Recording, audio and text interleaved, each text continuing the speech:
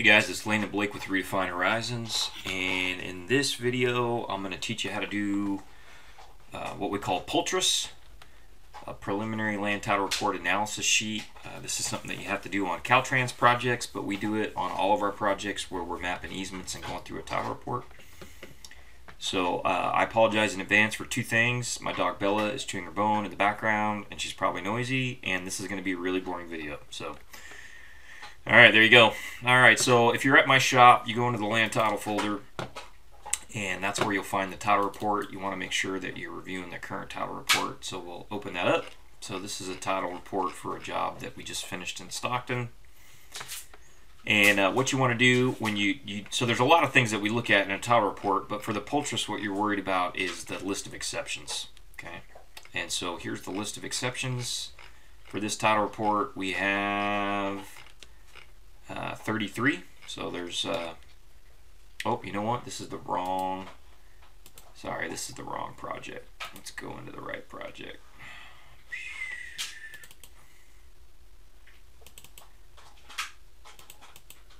All right, this one shouldn't quite have quite as many exceptions. So here's the exceptions for this parcel. So we've got, let's see, we've got 25, but a bunch of these were deleted. Okay, so normally when you see this, I actually prefer when the title company does this if they delete an exception, because otherwise they renumber the exceptions and that makes it really hard to update the survey. So it's okay when you see this intentionally deleted. That's not a problem. Okay, so we want to first thing we want to do is find our list of exceptions, which we've got here. Okay, and then we're going to go ahead and open up our PULTRIS. Okay, I need to get that. So if you're at my shop, you are going to go into our templates folder, and under land title you'll find the PULTRIS template. So we're just going to copy that, drop it in here, and then we're going to just rename it. So we'll take template off the end. Okay, and we'll go ahead and open this up.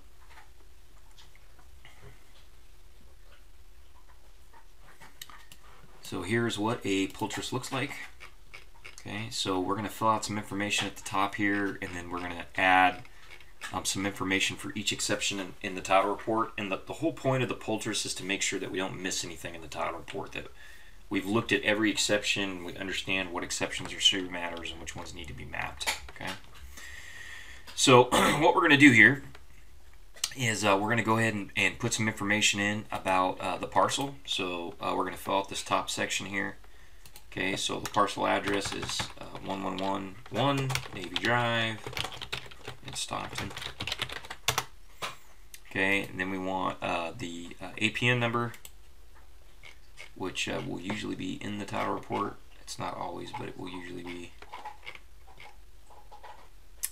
Yeah, I don't see it here. I think this one I gotta pull it off the map at the end actually. So okay, all right. So we are this parcel right here. So we are 163-26-07. So we're gonna say 160. Say APN 163-230-07. That's how it would look in the county that we're in. Okay, and right here we're going to put my name, completed by, so I'm the one doing this. Okay, then we want to put in the PTR identifier and the report date, because we want to be able to identify what title report was used to prepare the PULTRIS. Okay, so here is the preliminary title report number. Okay, so copy that. And every title company, their numbers, every title company has a slightly different format for their number. Okay, and then the date, we want the date of the title report, which is usually on the first or second sheet. So right here, second sheet, it was done December 28th, 2021.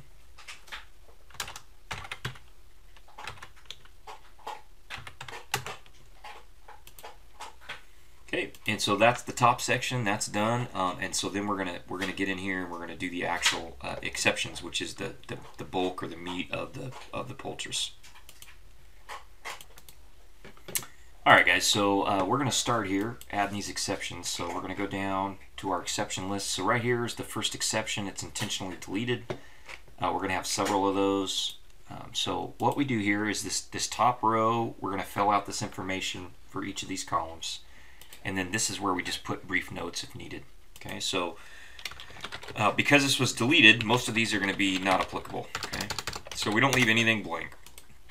So we're going to say not applicable, recording date not applicable, exception type. Okay, so right here we're just going to say deleted exception. Mappable is not applicable. Land description type not applicable. Primary encumbrance type not applicable. Grantor not applicable. Grantee not applicable. Okay, then for notes, we're just going to put deleted exception right there.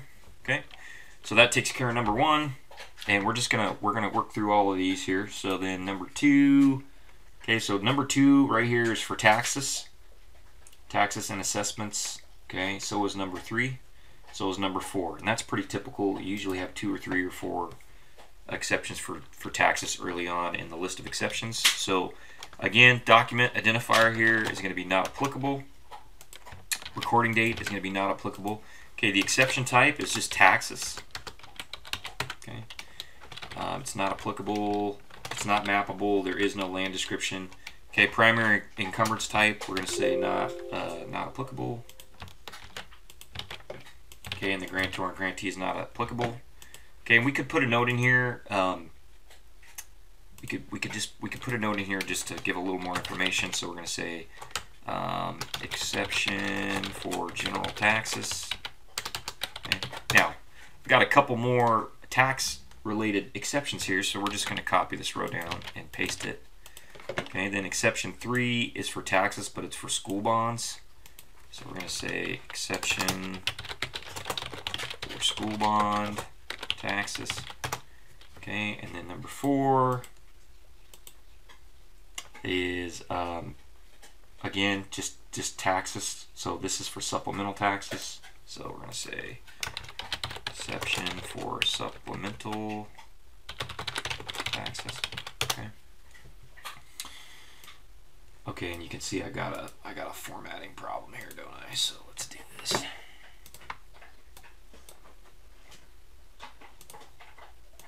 So we want to keep our borders in Excel correct, because then it'll print properly. You'll see that here at the end. All right, so number 5, we got right away for ditches and canals in this deed. Okay, so this is going to actually have some information in it. Okay, so I'm going to pull that off my screen for a minute, that title report. So this is going to be, so we do have a document identifier here. So it's OR Official Records 1583-0075. Okay, the recording date is December 3rd, 1953.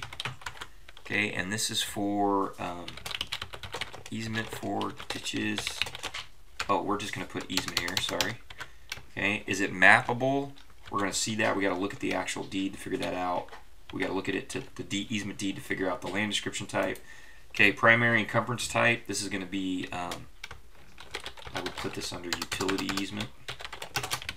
Okay. Grantor, this is going to be the United States of America.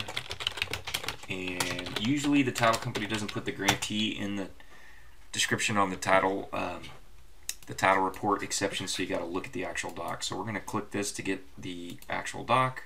Okay. So here's the actual doc. Okay, so this was given to, that's not very helpful. Let's see. So the title company might have linked to the wrong doc. They sometimes do that. But they link to it down here in this next one for the next exception 6 is the actual document. So this is a quitclaim deed from the United States. Okay.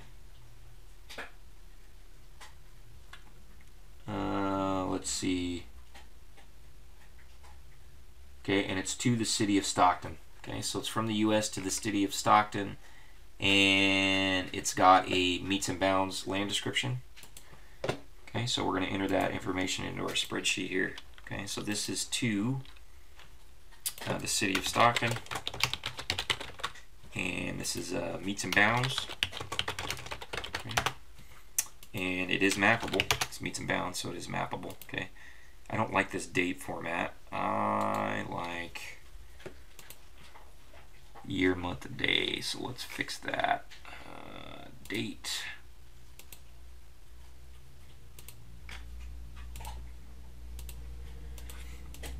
Okay, so we're just going to put a note in here. Easement. Let's say easement reservation for ditches and canals. Okay, and let's just go back and check this doc again.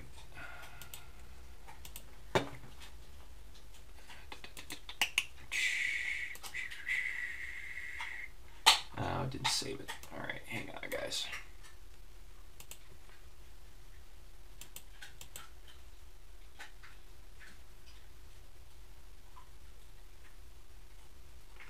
Okay, so this is actually the land they're granting. Okay, so then this is the important language right here. They subject it to a right-of-way for Pershing Avenue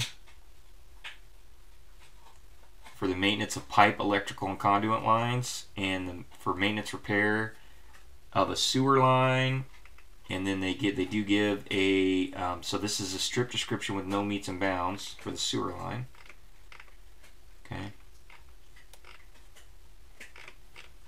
So I don't see anything in here about ditches.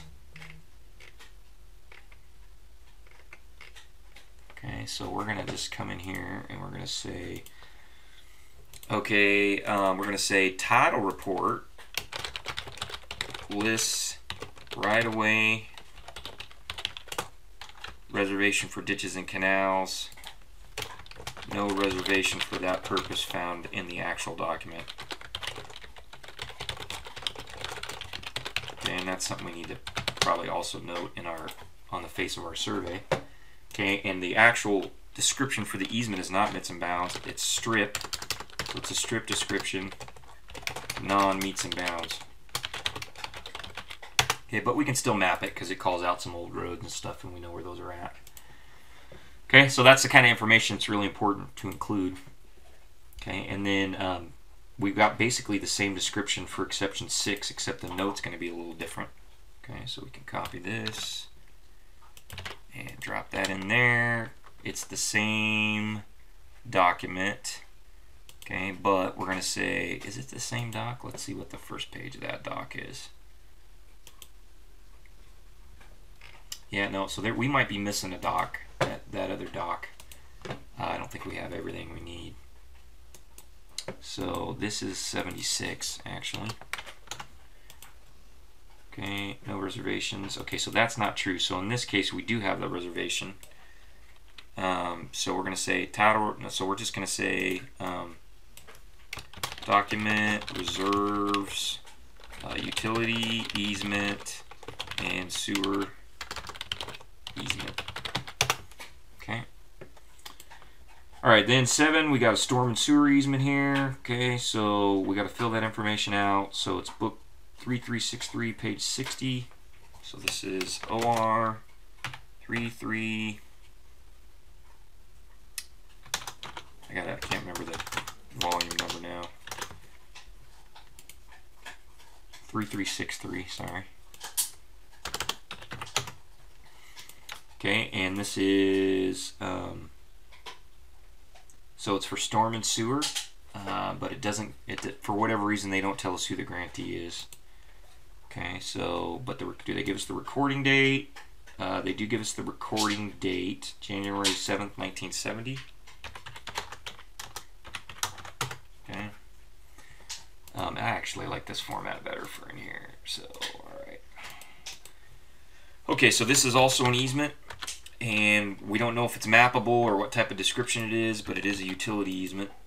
And we don't know the grantor grantee. So let's go pull the actual doc and see what we're dealing with here. Okay, so this is from Stockton City Council. They're going to abandon these streets. Okay, and that's why they didn't have a grantor grantee listed. Okay, so they're going to abandon these streets and reserve a utility right away. So I've already looked at this. Okay, so, but that's why we don't have a grantor grantee. Okay, so we're going to go back to our spreadsheet. So there is going to be no grantor grantee. The land description type is strip, not meets and bounds. So they're in the street right away, but they don't, and it's not mappable. So it's blanket over the roads. Okay, so we're going to just say blanket utility easement over road right away.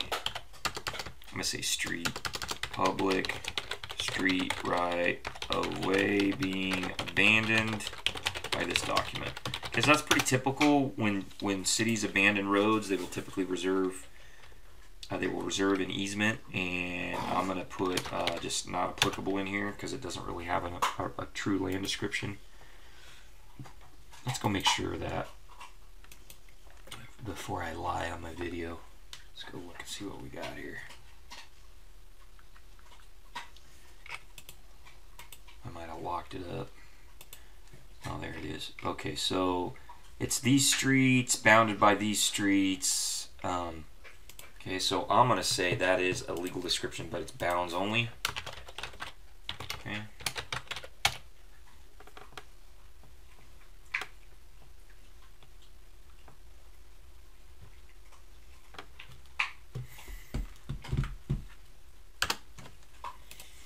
Okay, and right here we're just going to put in this is a, or I'm going to say the public street right away is being abandoned by the city of Stockton.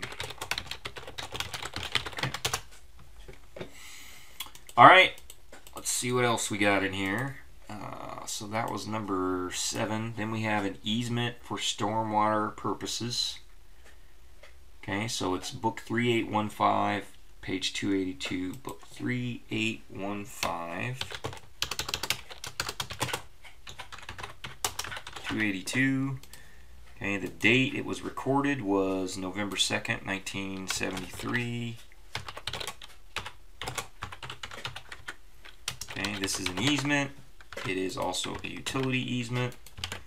Okay, the grantor is city. Nope, this is granted to. So the grantee is City of Stockton. So to get the grantee and if it's mappable in the land description, we got to go to the actual docs. So let's do that.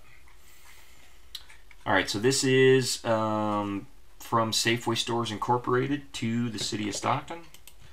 So that's our grantor. Safeway Stores Incorporated. And let's see if it's mappable and what kind of description it's got in it. So here's our description. It's a strip description, 10 feet in width.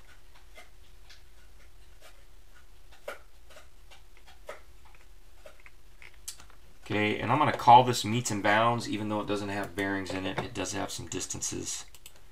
So we're going to say strip. It's a strip description, meets and bounds. And it is mappable. Okay, and this is a utility easement granted to the City of Stockton, and this is actually storm and sewer, so we can put that in here.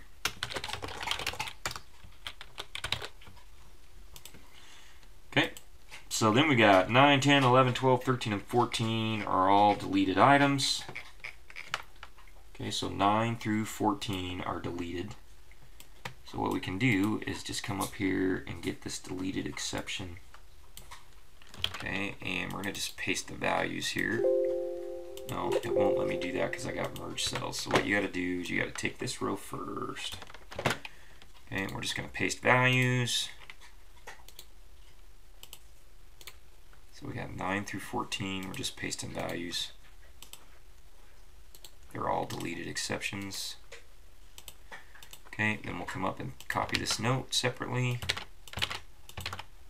Okay, so that takes care of 9 to 14.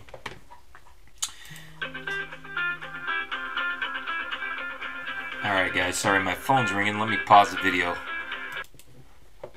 Alright guys, sorry about that. I know you don't want to see my bald head. Let me put my hat back on. Alright, okay, so now we're getting into some more interesting stuff. So we got 15. This is just these are what I call boilerplate exceptions. Okay, so they don't refer to a specific document. They're just the title company kind of covering their rear end. And so we have 4 of them here. Okay, so actually 5, 6, 7. Okay, so these are all boilerplate. So let's deal with these first 2. These are the fact that the documents are within the boundaries of a redevelopment project. Okay, so what we're going to do here, so these are also going to be not applicable. Okay, but they're a little bit different because what we're going to say here instead of deleted exception is what we call these boilerplate. Okay, so these are boilerplate exceptions, and then we just want to put a note in. What is it? So it's a boilerplate exception for the location of the subject parcel within a redevelopment district. We don't even have redevelopment districts anymore, but the title company's got it in there. So okay, and then we can actually copy that because they did it for 2 different redevelopment districts. So we will put that in there. Okay, and then we can actually copy this for the next few because we've got a few of these. So 17 is a boilerplate for water rights, which is pretty typical. So again, we're just going to put in a note. I can't spell boilerplate, apparently. Boilerplate exception for water rights, and that's pretty typical. You see that in almost every title report. Okay, so then that takes care of 17. 18, rights of the public in and to any portion of the land within any streets. So that's another pretty kind of typical boilerplate exception, which, by the way, if you're getting an ALTA survey, I think that should be removed from the exception list. The title company needs to take it out. So that's boilerplate exception for rights to public streets, roads, and alleys. 19, this is a really weird thing because this is what used to be agricultural. They've got this thing that, you know, if somebody created a lien based on this Perishable Agricultural Commodities Act, they're going to exclude that from coverage. Okay, so this is just going to be, we're going to put in here the exception type is a lien, and we're going to say exception for any liens related to agricultural products. Okay, not a survey matter, not something I'm super worried about as a surveyor. Okay, 20 is the standard survey exception. Okay, so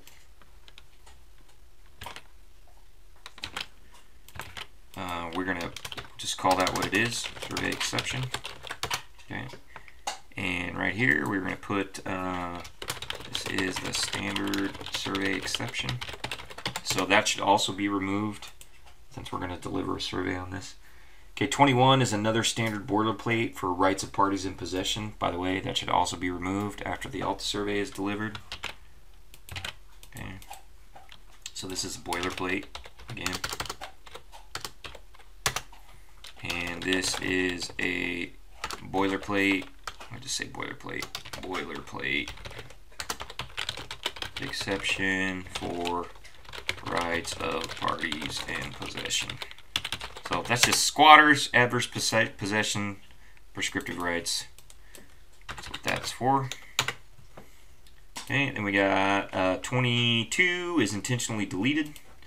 So we can just come up and copy that from up above here. Okay, don't fall asleep yet. We're almost done. All right, 23 is a requirement to have a First American approved notary. 20. Let's just do that one. So this is not a survey matter. Okay, so what I like to call this is land title company requirement. And this will be, we're just going to requirement for documents to be signed by a title company approved notary. So apparently they're picky about who their notary is. Okay, then 24 is, I don't know if I've ever seen this before, but this is the actual particular cert statement they want on the survey. So that is also a land title company requirement. And we're just going to say, required language for the land title survey certification statement. Okay, and then that's one more. Okay, so and this is pretty typical. Anytime you've got an LLC or a corp, the title company is going to require docs. So that is another land title company requirement. And in our note, we're just going to say requirement that the title company be provided with incorporation documents and other documents related to the corporate, let's just say to the company owner.